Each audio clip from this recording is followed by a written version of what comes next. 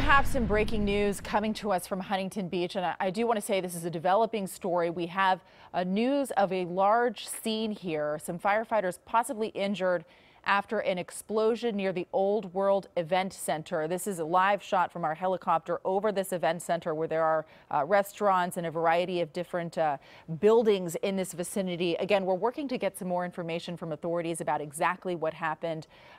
This is, by the way, south of the 405 freeway. We do know that witnesses on social media said they heard what sounded like an explosion, and we do know there is an event here. Oktoberfest was planned here at this complex tonight. We don't know if there were any injuries beyond the firefighters who may have been hurt. We don't know if there was any damage or the extent of that, but this is something that we're going to continue to check out for you tonight on KCAL 9 News, and we will bring you any updates as we get them.